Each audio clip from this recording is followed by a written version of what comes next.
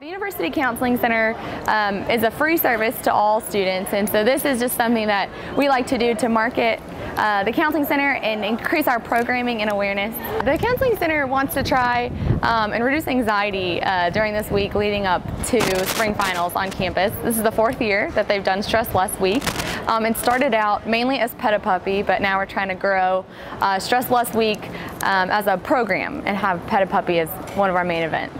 It helps the students by giving them a chance to take their mind off of what they've been worrying about maybe all day, take a seat with us, enjoy a long lunch with us, and realize that, you know, the world's going on outside of the stress they might be having this week. Throughout the week, we're trying to provide different activities, such as we've got 2 great instructors from the Turner Center and their fitness program leading yoga and Zumba out on the Grove. We've got a free raffle with tons of donations from our local community. Also tips that we're providing to help students for the short term and long term, and also a great board for them to write their own ways and share their own ideas for reducing stress. 1 hour is about my limit.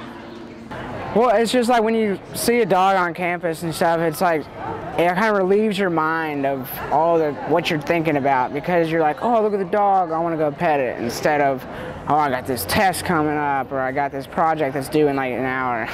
Yes, I love the services. I think that they should still keep doing it every year, every semester, doing finals week. This should be one of the things that they do, massages and pet a puppy, all type of events like this. The massage was awesome.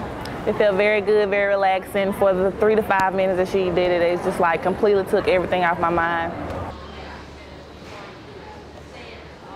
It's going to be every year before spring finals.